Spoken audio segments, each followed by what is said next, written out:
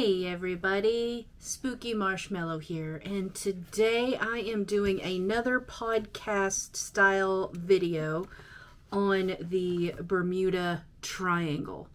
So this one's going to take a while because there is a lot of information about the Bermuda Triangle. So go ahead and grab a snack, grab your favorite drink, get cozy and comfy, and let's begin, shall we? Okay, so the Bermuda Triangle is also known as the Devil's Triangle.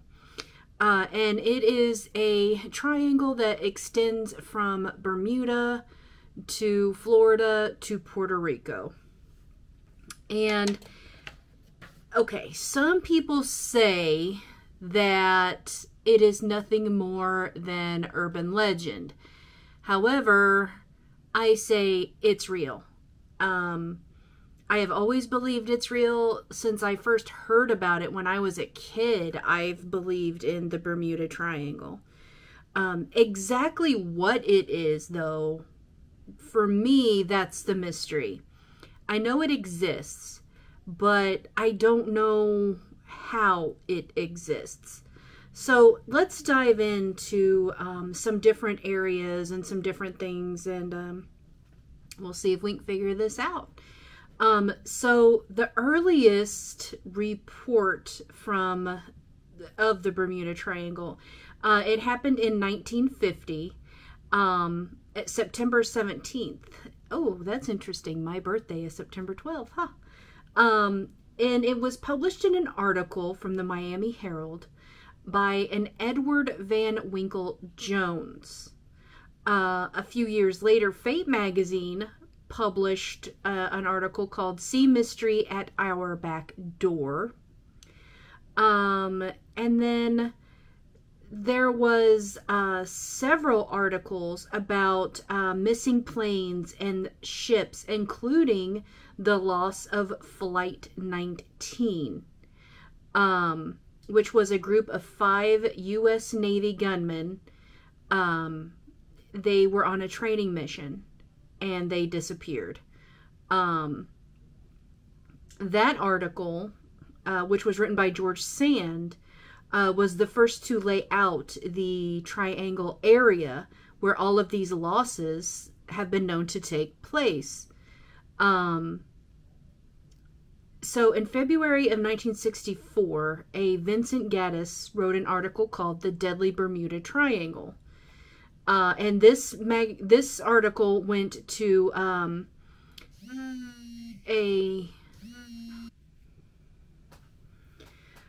so a bunch of other writers throughout the years have also submitted articles talking about the Bermuda Triangle as well, and all of the missing boats and planes and all that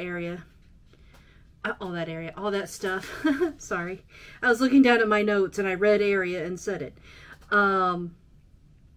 So anyway, sorry, I had to go on pause and had to go do something real quick, and now I'm out of breath because I ran up and down stairs, so, and I'm out of shape. So let's talk about criticisms of the idea that this truly does exist.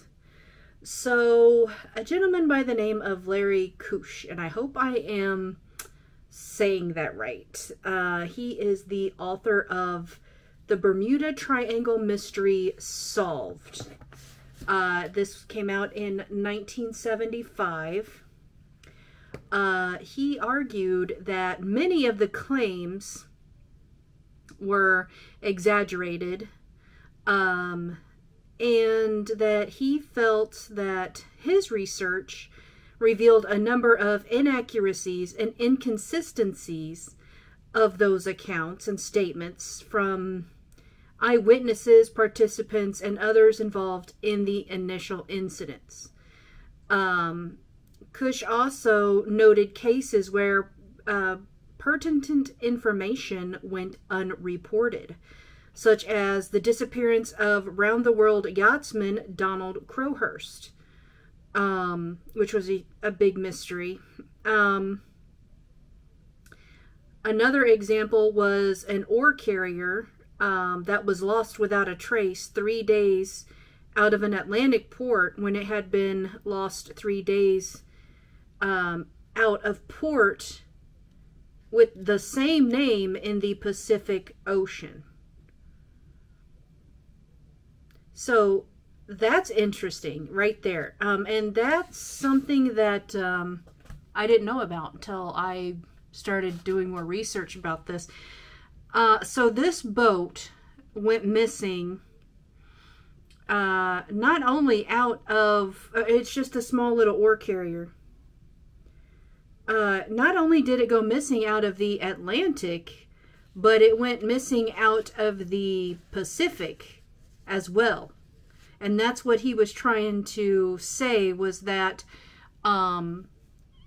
just because it went missing out of the Atlantic, you know, it also went missing out of the Pacific. So how could it be missing, you know, out of both? And the just because it went missing out of the Atlantic, I guess is what I'm trying to say, it could be as a result of bad record keeping, which I'm sure back in those days, which would have been in the 50s and 60s, in between that area, I'm sure that record keeping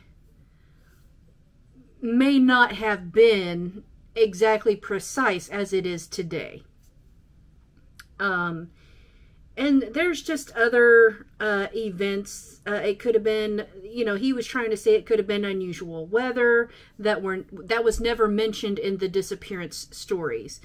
So basically, he's trying to just say that the reports are missing some things, and they're exaggerated, and may simply even just not be true at all. And there's a number of skeptics out there too, not just this guy, but this guy was the first one to speak up and say, hey, I call BS on this whole thing. He was just the first one, but there's many, many more people that believe that this is nothing, that this is just poor record keeping.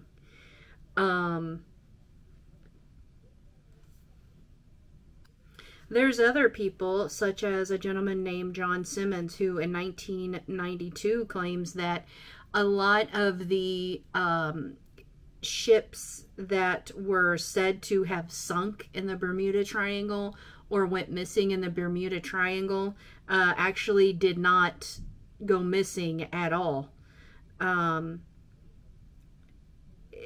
He just feels that it's there's so much aircraft and ships that go through that area on a daily basis that he felt that, once again, it may have just been poor record keeping or some sort of misunderstanding. You know, people getting their wires crossed, or people just making up the stories, you know, for good urban legend's sake. Him and, like I said, this goes to some, you know, some other people, Coast Guards, that kind of work in that general area, claim the same thing, that there is no, or, you know, it's not what people are saying that it is, and it's just made up urban legend type stuff. And that yes, there may be ships and aircraft that have sank in that area, but they sink no matter where. You know, it's not just one particular spot that they're going to sink. I mean, if they're going to sink, they're going to do it everywhere. You know what I mean? I don't know if I'm getting across what I'm trying to say, but just because it sinks, you know, it's not, that doesn't mean it's, you know, a paranormal type thing. It can happen anywhere, I guess is what I'm trying to say to sum it up. It can happen anywhere. And the ocean's a very wide open space. So I'm sure that there's plenty of sunken boats and aircraft in the ocean. I'm sure of it. And like, some of the other skeptics say as well too that, you know, it could be, once again, just not only bad record keeping, but maybe they had an equipment malfunction. It happens. And that's why they were deemed lost at sea, just because of, you know, technical difficulties, and they couldn't get to anyone. They couldn't respond. You know, their equipment stopped working. I mean, it happens, especially back then. I'm sure it happened way more often back then than it would in recent times. I'm sure. They believe that the legend of the Bermuda Triangle is a manufactured mystery perpetrated by writers who either purposely or unknowingly made use of misconceptions, faulty reasoning, and sensationalism. And that is what a lot of people think. Even to this day, they just think it's a big hoax. In a 2013 study, the Worldwide Fund for Nature identified the world's 10 most dangerous waters for shipping, but the Bermuda Triangle was not among them. Very interesting. Could it be because they feel that the Bermuda Triangle is not a thing? I mean, I just want to know, I guess what I'm trying to say is, where's the evidence that this exists? That would be my thing. But like I said, I'm not a skeptic. I believe it really does exist.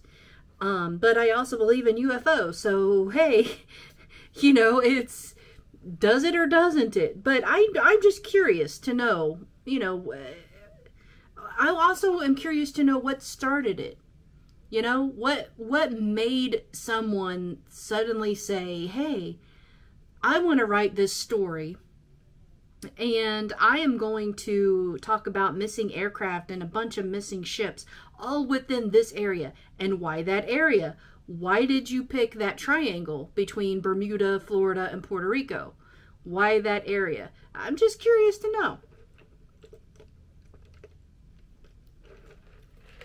You know, that's just one of those things that, you know, that's where my mind goes. I'm like, what made that guy decide to write that article? Because aircraft and ships go missing every single day. So, and especially back then, I'm sure, more frequently than today. Maybe not so much today, but back then, you know, before technology advanced like it has. What made him suddenly do that? Was he bored?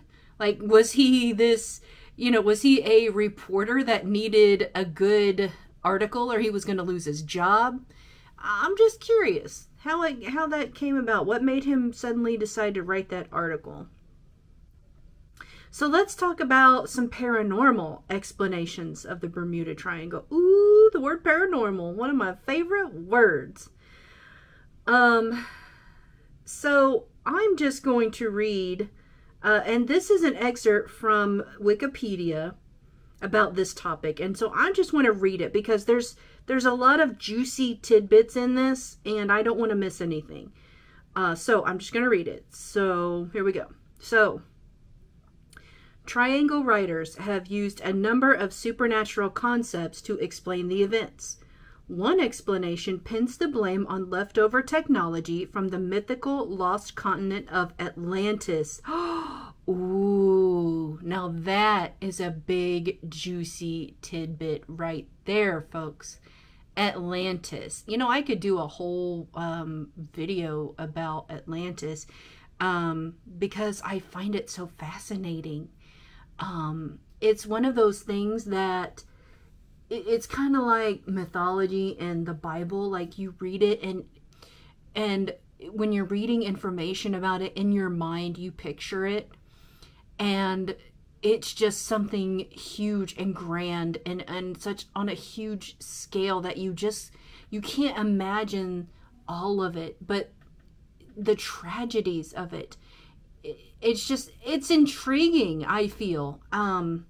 That's good. You know, I think I will. I think I'm going to do a video about the mystery of Atlantis.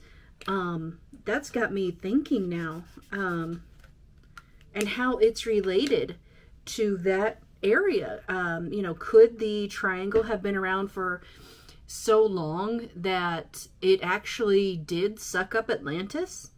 Very interesting. All right, back to the article.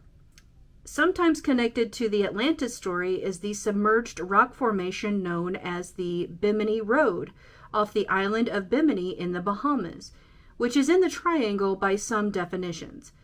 Followers of the purported psychic Edgar Cayce take his prediction that evidence of Atlantis would be found in 1968 as referring to the discovery of Bimini Road. Believers describe the formation as a road, wall, or other structure, but the Bimini Road is of natural origin. How interesting is that? Bimini Road. Now, I have never heard of that before, and that is extremely interesting. I'm definitely going to look into that. Definitely. How cool. Okay, back to the article. Some hypothesize that a parallel universe exists in the Bermuda Triangle region, causing a time and space warp that sucks the objects around it into a parallel universe. Others attribute the events to UFOs. Charles Berlitz, author of various books on anomalous phenomena, lists several theories attributing the losses in the triangle to anomalous or unexplained forces. And that's interesting because that's what I have always been told. Even in school, I was told that that's what the Bermuda Triangle is, that it's an actual parallel universe. And when you enter it, it causes a time and space warp that projects anything that's in it into another dimension. That's what I have always believed. Now, the theory that they say that it's possible that it could be UFOs. Let's talk about that for a minute. Because I have thought that at one time too, that it was something alien related. Like it would transport you to another alien world. I guess that's where, you know, you could say a parallel universe. And the two are related, parallel universe and, you know, aliens are related. I think that is interesting. I think that is an option for belief, I do feel.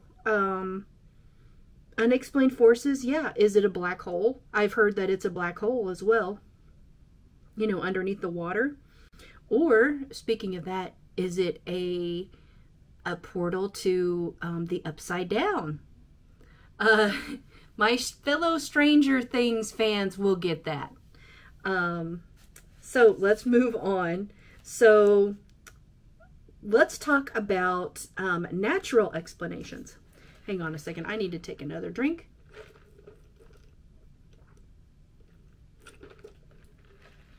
All right.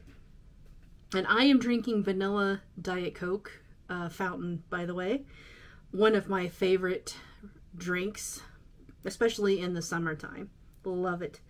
Tastes so good. And I'm trying to come off my caffeine addiction, but I have a feeling that doing these podcasts are going to make it worse, because when I want to relax and I'm talking about something that I love, that's the first thing I go to is a refreshing drink that I love. And yeah, pop and anything with caffeine is, except for caffeine drinks like Monster and all them, I cannot do those. But, and I don't like Mountain Dew, but like mostly Diet Coke is my thing, and teas. Like in the fall and winter time though, I crave coffee. I love it. Okay, anyway, back to this.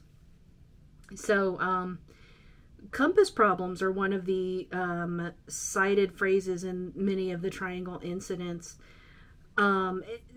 People say that, or well, they theorized that unusual local magnetic anomalies have existed in that area, but they had no proof of it.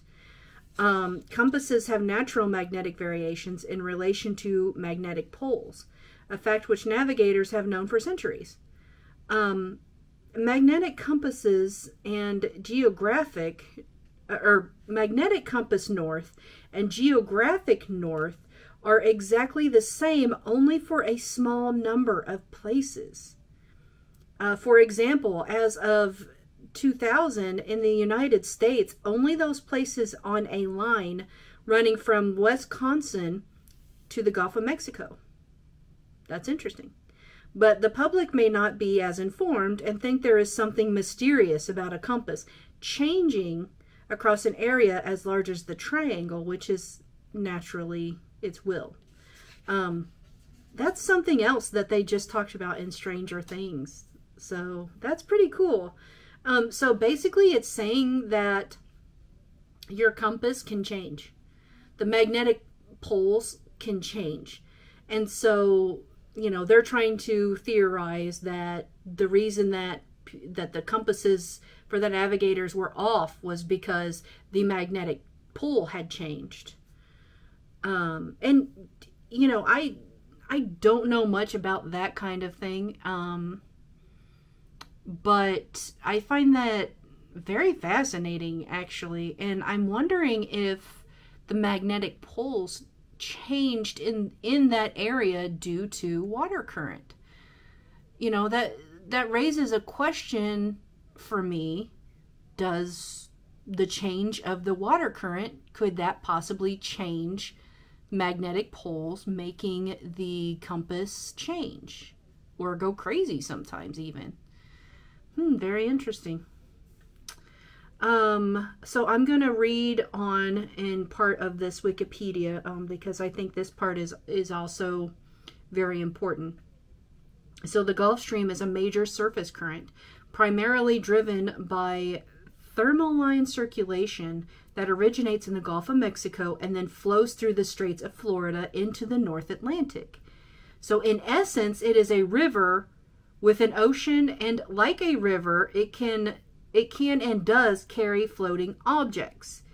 It has a maximum surface velocity of about 2 meters. A small plane making a water landing or a boat having engine trouble can be carried away from its reported position by the current. Very interesting. And so one of the most cited explanations in official inquiries of the missing aircraft or vessel is human error. And that's like what we've been saying like this whole time, like, or what I've been saying at least, is probably a lot of it is actually bad records taking. That's just what I believe, that it's mostly just, you know, human error. Violent weather is another thing that they claim may be a big problem in that area. Because of its locations, you know, you're going to get hurricanes and, you know, what are they called? Water scrolls or whatever, when there's like a little small storm in the ocean enough to, you know, rock your boat and possibly flip it over. I mean, any of that bad weather could happen in that area. I mean, it can happen anywhere in the ocean. But maybe it was possible that when the missing aircraft and the missing ships went down or went missing was because at that time it was hurricane season and there was a storm brewing and a storm knocked them out, you know. That's a very big possibility, actually. So this is something that I found when I was doing research that I thought was interesting, that I had never heard this theory before, and I'm not too familiar with it. So I'm just going to read to you what Wikipedia said about it, because I don't know much about it. And that is methane hydrates. So, an explanation for some of the disappearances has focused on the presence of large fields of methane hydrates, which is a form of natural gas, on the continental shelves. Laboratory experiments carried out in Australia have proven that bubbles can indeed sink a scale model ship by decreasing the density of the water. Any wreckage consequently rising to the surface would be rapidly dispersed by the Gulf Stream. It has been hypothesized that periodic methane eruptions, sometimes called mud volcanoes, may produce regions of frothy water that are no longer capable of providing adequate buoyancy for ships. If this were the case, such an area forming around a ship could cause it to sink very rapidly and without warning. Whoa. Okay, that is a huge eye-opener for me, you guys. Wow, that just kind of blew the whole urban legend thing out of the water. No pun intended. Wow. I mean, that's a big thing. Like, that very well could be what that area, what that triangle really is. It's full of those mud volcanoes. And, you know, the navigators and captains, what have you, are just unable to get help fast enough. But hold on, that would not explain the aircraft that have gone missing in the triangle. So, okay, so I was excited, but now I'm not so excited, because now I'm thinking about that. Those little mud volcanoes could explain the ships going down, but not the aircraft.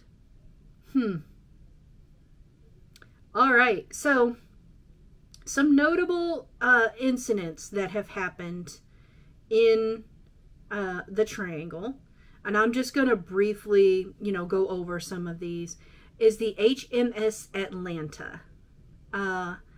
This was a sail training ship. She disappeared with her entire crew after set sail from the Royal Naval Dockyard in Bermuda for Falmouth, England in January of 1880. It was presumed that she sank in a powerful storm. So, okay, I'm gonna stop right there and think about this for a minute. So, how would they know that she sank in a storm? Oh man. Sorry about that. I lost my screen for a minute. How would they know that? Because they didn't have, you know, radios back then to communicate with other people. I mean, maybe they just assumed that is what had happened. The search for evidence of her fate attracted a worldwide attention at the time, which foundered after departing the Royal Naval Dockyard in Bermuda, and she was alleged decades later to have been a victim of the mysterious triangle. So apparently they made research efforts to find the ship, but they never found her. So they just said, hey, she's just part of this mystery triangle. But that goes back to the volcano theory, because if she got caught up in one of those mud volcanoes, it could have took her down very quickly, and it would have just destroyed the ship and the people, obviously. So that's very interesting. Okay, next up is the USS Cyclops. I'm picturing like this big boat with an eyeball at the front.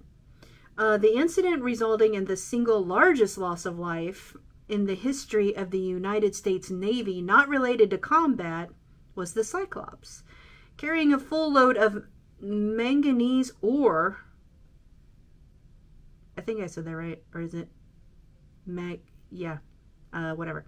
And with one engine out of action, went missing without a trace with a crew of 309 people in March of 1918 after departing the island of Barbados.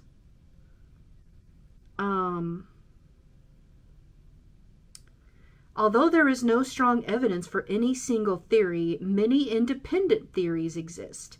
Some blaming storms, capsizing, wartime enemy activity. Two of Cyclops' sister ships, the Proteus and Nereus, were subsequently lost in the North Atlantic during World War II. Both ships were transporting heavy loads of metallic ore, similar to that which was loaded on Cyclops during her fatal voyage. In all three cases, structural failure due to overloading with a much denser cargo than designed is considered the most likely cause of sinking. I would agree with that. I would agree with that theory. Carol A. Deering is a 5-masted schooner built in 1919, was found hard aground and abandoned at Diamond Shoals near Cape Hatteras, North Carolina, in January of 1921. FBI investigation into the Deering scrutinized, then ruled out multiple theories as to why and how the ship was abandoned, including piracy, domestic communist sabotage, and the involvement of rum runners. I call rum runners 1919 through 1921. I call rum runners on that one. Flight 19. And this one's one of the most popular boats that went missing. It was a training flight of 5 TBM Avenger torpedo bombers that disappeared on December 5th, 1945, while over the Atlantic. The squadron's flight plan was scheduled to take them due east from Fort Lauderdale for 141 miles, north for 73 miles, and then back over a final 140-mile leg to complete the exercise. The flight never returned to base. The disappearance was attributed by Navy investigators to navigational error, leading to the aircraft running out of fuel.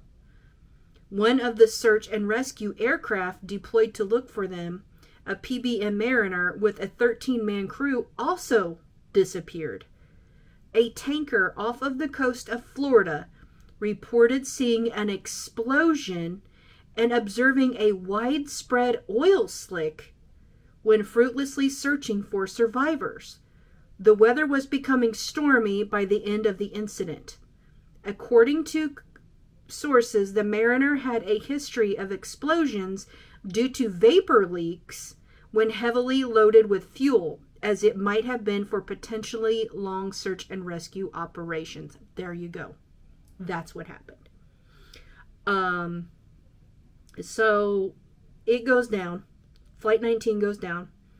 And then the other plane, the PBM Mariner, goes... Or no, I'm sorry, that wasn't the Mariner. The Mariner was the tanker. But anyway, the other plane that goes to look for them, it goes down. But that plane was defective in the first place. So that raises another question. Why would you load up a plane you know might possibly catch fire to go on a search and rescue mission? Like, what the heck? What sense does that make? But whatever. Okay, so let's move on.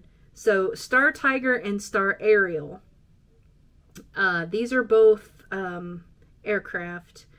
In 1949, on a flight from Bermuda to Jamaica, they were passenger aircraft operated by a British South American Airways. Both planes were operating at the very limits of their range, and the slightest error or fault in equipment could keep them from reaching this small island. There you have it, folks. So they're flying but barely. So any little small thing happened, they're going down. And that's probably what happened. And then they got ate up by one of them mud volcanoes in the water. The Douglas DC-3. On December 28th, 1948, Douglas DC-3 aircraft number NC-16002 disappeared while on a flight from San Juan, Puerto Rico to Miami. No trace of the aircraft or the 32 people on board was ever found. A Civil Aeronautics Board investigation found that there was insufficient information available on which to determine probable cause of the disappearance. That one's interesting.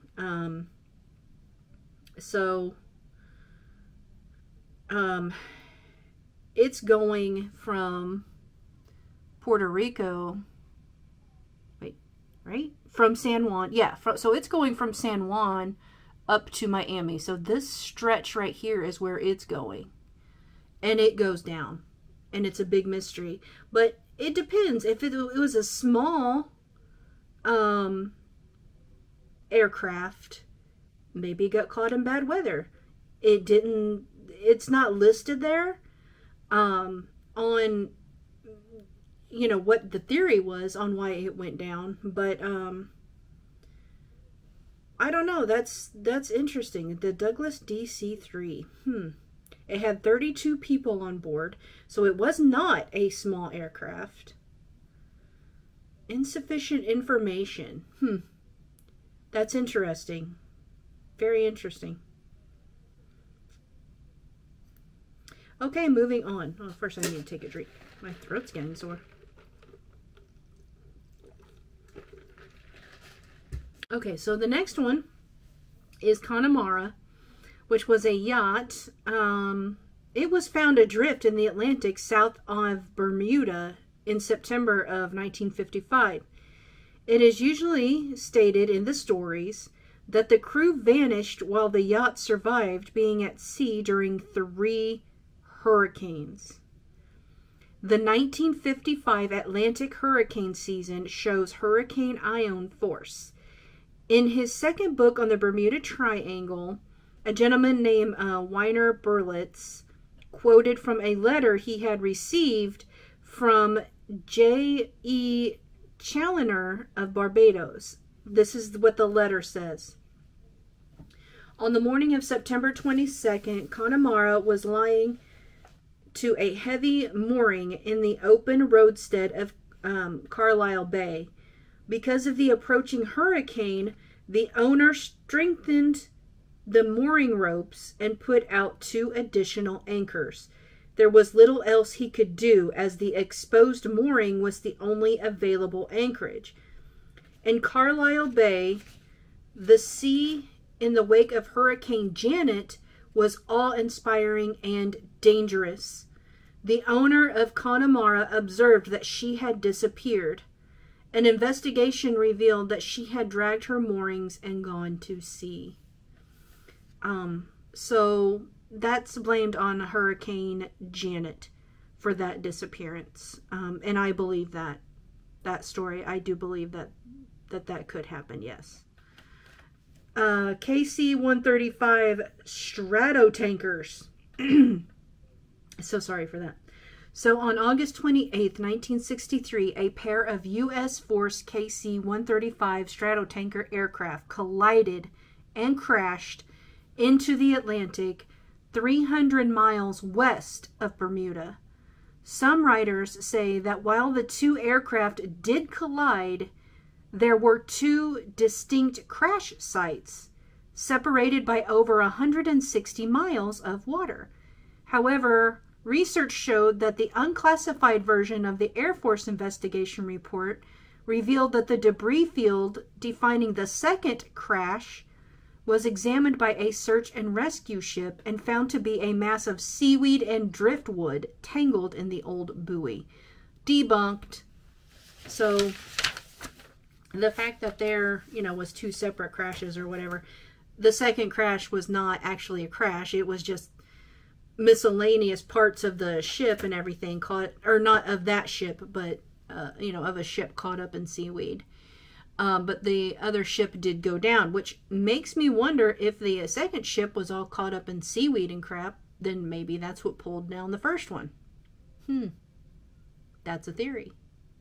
So, even though I just read a bunch of different reports on how the triangle could be debunked, a part of me now still believes that there is something mysterious about that spot. But what is it? What's the big mystery? That's what's so captivating about this story is there's so many theories and mysteries, and no one knows the truth. It's just like with UFOs, you guys. Seriously, think about it. It's the exact same thing. Do I want to call this an urban legend? I don't know. What defines an urban legend? Mysteries, tall tales, speculation, things that go bump in the night. The Bermuda Triangle has all of that, yes, but is it different than Loch Ness Monster, Bigfoot, the Mothman? It's not, other than the fact that it's not a cryptoid. Alright, anyway, so that's going to do it for today's video on the Bermuda Triangle. So, let us know down in the comments section, what do you think about the Bermuda Triangle? Do you think that it's real? Or do you think, do you think it's an urban legend? Or do you think that it's just all of these theories mixed into one? You know, bad weather, bad communication, the mud volcanoes. What's your theories? We would like to know. Let us know down in the comments section below. And also, stay tuned for more videos like this coming up on this channel. I am going to be doing a podcast coming up very soon that will be a different setup than this right here. Actually, 2 are coming in the lineup in July. There's going to be a podcast that is anything paranormal. And then there's going to be, well, I should say it is anything paranormal, but there's different topics that I will be covering. And I'm going to start out doing these podcasts with that once a month. But you'll still be getting these type of videos once a week, if that makes any sense. The second podcast that I will be doing is a true crime podcast. And it's called A Bit More Gore. The other podcast that I was just talking about before, the paranormal one, is called I'm with Spooky. And I will have partners talking with me on both of those, so it won't just be me. So it'll be a bit more entertaining. So once again, thank you so much for watching and listening. I greatly appreciate it. And please like and subscribe and share if you would like. So thank you once again. And remember, stay spooky, my friends.